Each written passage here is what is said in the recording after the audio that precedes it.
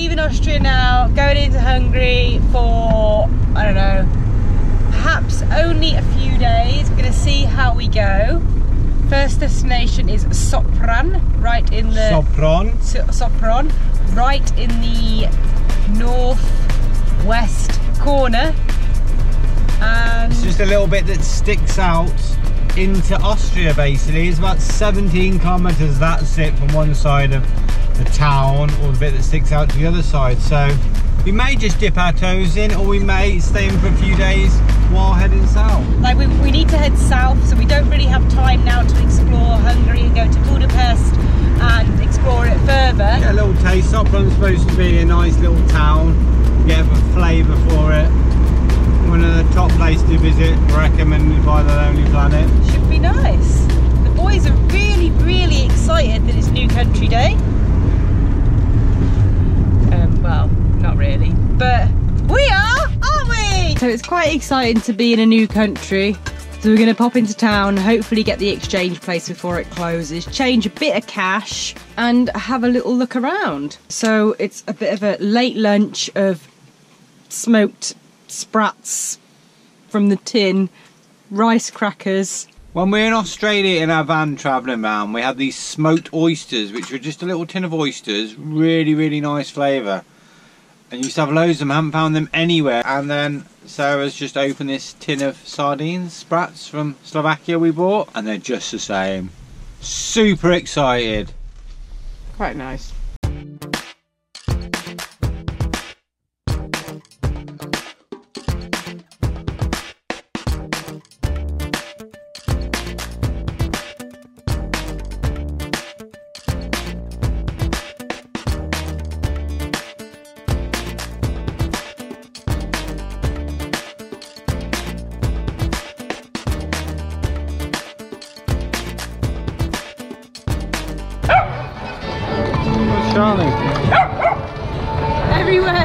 Everywhere Dizzy goes, there's like things to bark at, like the horses and big dogs over there. Loads of children. It's quite funny. He's a bit grumpy. It's a bit cold. Yeah, he's not very well. He was sick in the van this morning, so he's a bit grumpy and he's a bit cold, and he's just growling and barking at everyone.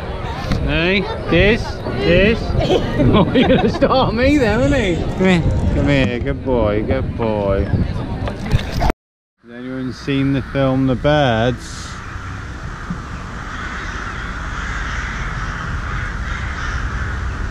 Get in the van! It looks like we're not going to be alone after all tonight. Charlie, what's Mum doing to you? Wiping his paws.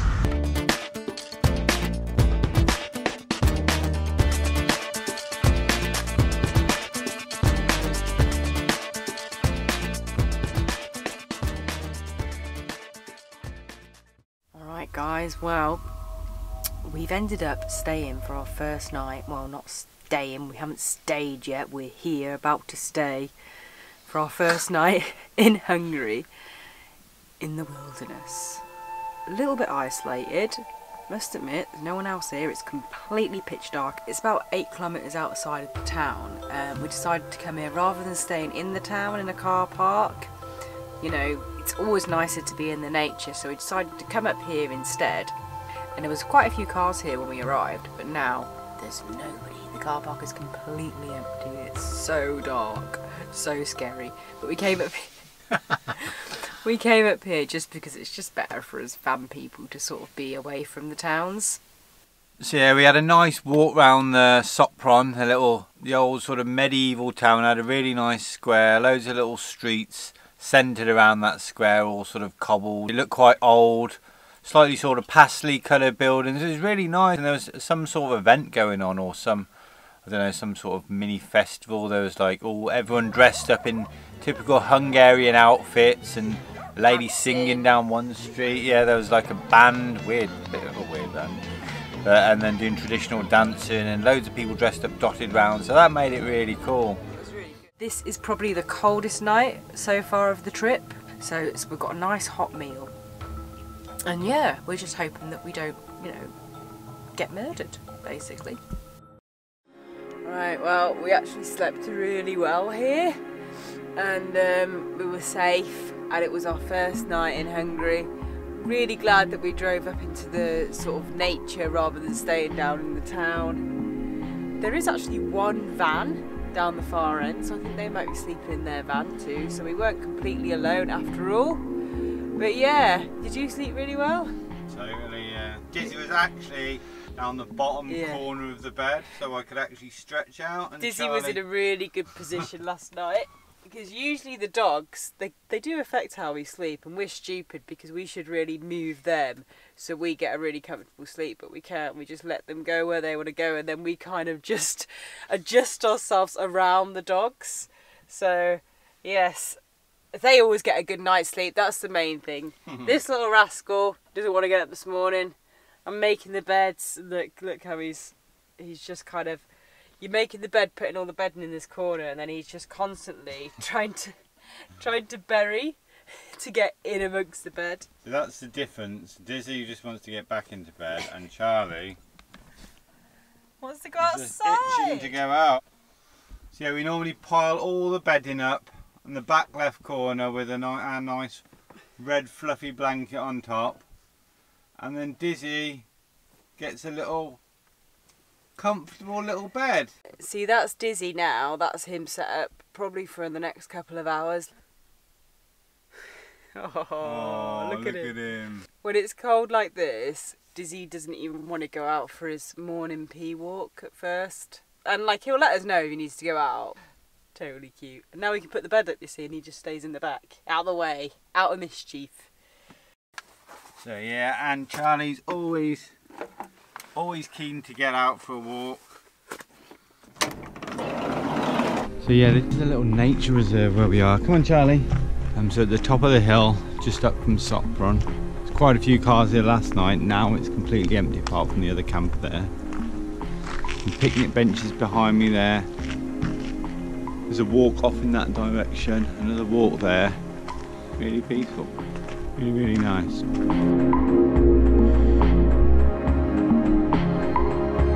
It's not actually as cold as I thought it was going to be this morning. I thought it was going to be like 5 or 6 degrees or something crazy, but it's in the van, it's 10, 11 degrees, so that's not actually that bad. Improvisation. Yep, the best way to warm up in the morning, instead of sitting around going, oh, it's cold, just get on with a bit of a workout.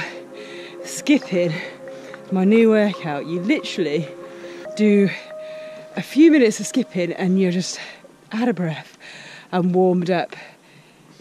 Yeah, Nick's improvising. There's only so many moves you can do with these.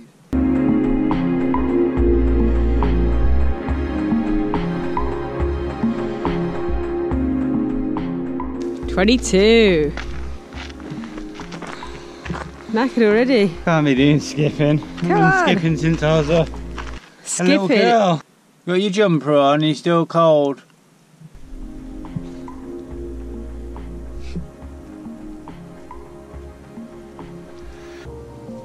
It's camera shy, Charlie does. Don't be shy, Charlie. He does get camera shy, doesn't he? Boys have got their winter woolies on already. Oh, look at Diz, he still looks cold and tired. Finally out of bed.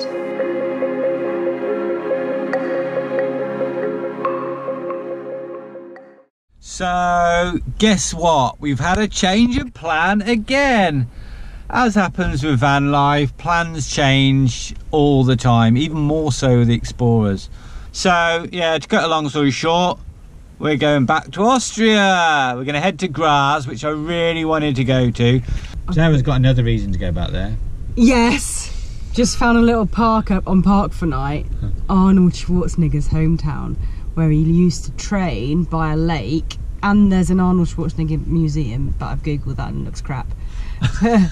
No, the main reason is basically what we need to be doing now is heading into Slovenia, and we should really be getting there as quickly as possible because time's ticking by and it is getting colder, and we really want to see Slovenia and Croatia. That was kind of like highlights of this trip. So yeah, we are going to save Hungary for when we do the next trip and the big loop all the way around, because we thought then we can just see a lot more of it. So I think, yeah, priority is to get to Slovenia as quickly as possible. Sure, yeah. So that means the quickest route is to go back slightly in through Austria and head down that way. I'm hungry. You can't keep saying that. Oh, I'm hungry in Hungary. I'm hungry in Hungary. You can't keep saying it. I've told Nick every time he says he's hungry, you can't say that in Hungary. Oh. Charlie, wanna come on, Miss Papa? Come on. He's wearing the same matching jumper as matching you again. Oh, it just keeps happening. Charlie, who's dressing you? You can probably take it off him now because it's getting warm, isn't it? Oh. Come on, let's get on. Matching jumper and matching hair. They say dogs look like their owners. Thanks for watching, hope you enjoyed the video. If you did, please give us a thumbs up and hit that like button below. If you haven't subscribed to our channel, then please do, and keep the comments coming because we absolutely love to hear from you. And we'll see you in the next video.